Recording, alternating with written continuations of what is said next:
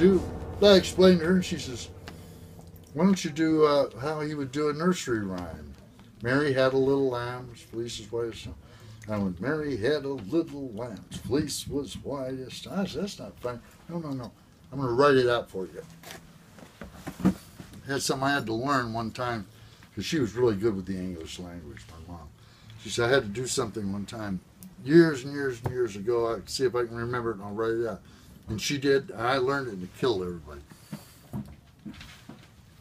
Everything Howard Cosell does has to do with adjectives and long wordings for something that could, he's a color man. That's what he does.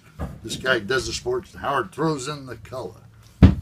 So, Mary had a little lamb. When Howard says it, it's a charming and bewitching young creature, delighting in the rare and euphonious appellation of Mary, was possessed of a diminutive quadruped of the genus lambkin, whose capillary appendage was as white as congealed moisture. Isn't that cool? I've never forgotten that. Once I got it in my eye, I can never learn it. Yeah, that's great.